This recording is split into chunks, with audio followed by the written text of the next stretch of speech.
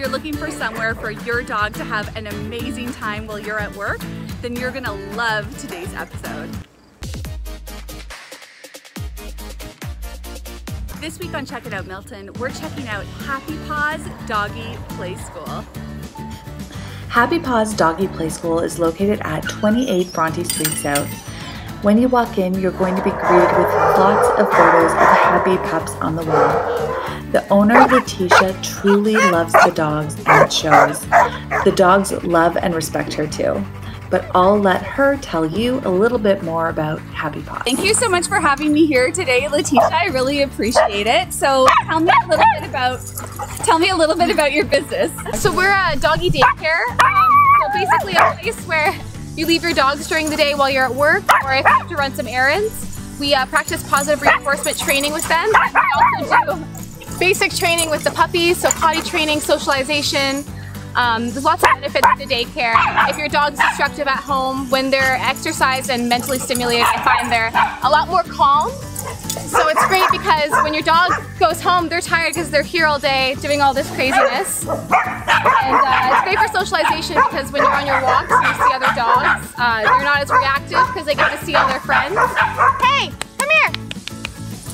Thank you. Every time I talk, they just bark over me. I know, what's happening? We've been open since March 2015. Our previous location was at Steeles Avenue, but we've been at this location since March of 2018. Okay. So just over a year now. What we do a meet and greet with every new dog. So they'll come in with their owner. We'll do a behavioral assessment to assess their needs and find the best way we can accommodate them.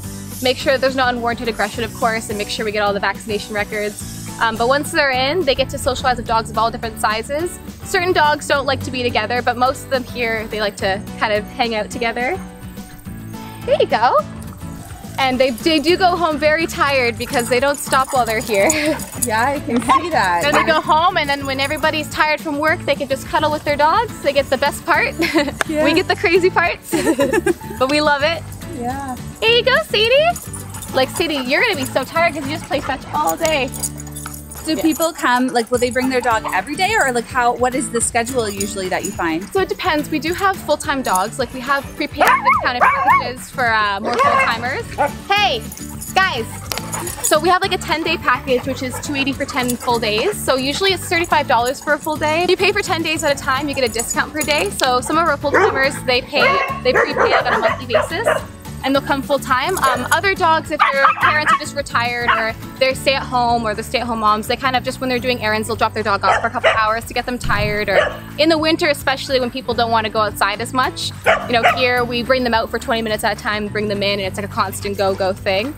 And just when their dog needs to get some extra energy out. I can see how you love them, right? And yeah, they're like my family. I always say I know more dogs than I do people at this point, and it's people's names that I have a hard time with. The dogs, you know, I'll hear them barking and I know exactly who's barking based on their bark. Yeah, I noticed that. Yeah. You know, like all of their names. Oh, yeah. Like, their mannerisms and their history and everything. Well, each dog is completely unique, but it's funny how you put them all together and they kind of sort themselves out. And as long as you're a good leader, they tend to follow the rules. Some of these guys are literally like family. They've been coming for many years, and it's like we literally raise them, right? Because I always say it takes a village to raise a puppy too. Yeah. Right here. Okay. Thank you. Are you so tough? Are you so tough, Doogie? Yeah. This is your baby, right? Yes. He likes to be the referee, the guard dog. He just likes to tell everyone off. He was raised here actually. Originally, he was a client of mine and they couldn't care for him anymore, so they kind of left him in my care, and then I adopted him. So kind of, I can't have that happen again or I'll have too many dogs.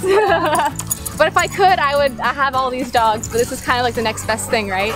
So I've worked in lots of different ways with animals, and I find this is my favorite. Like, I wanted to go to school to be a vet, but I thought I'd rather be around dogs when they're enjoying themselves rather than when they're in pain or they're sick, so.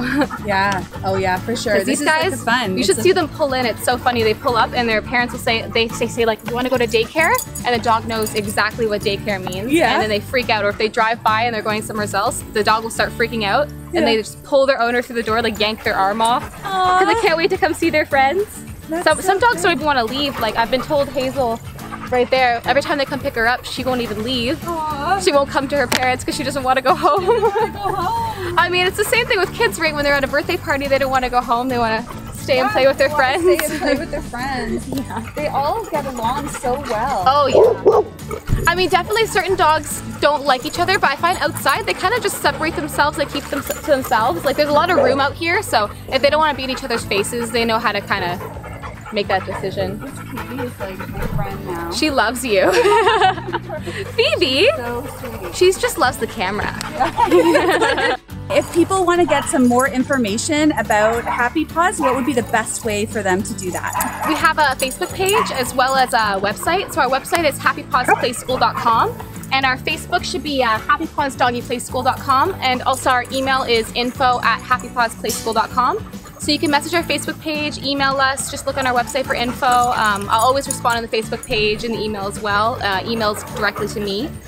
And we have a lot of our pricings and everything listed online. We have some prepaid package options that you would need to inquire with us about. But yeah, our Facebook and our website are best for information. Okay, great. Okay, awesome. Thank you so Great. much. Thank you.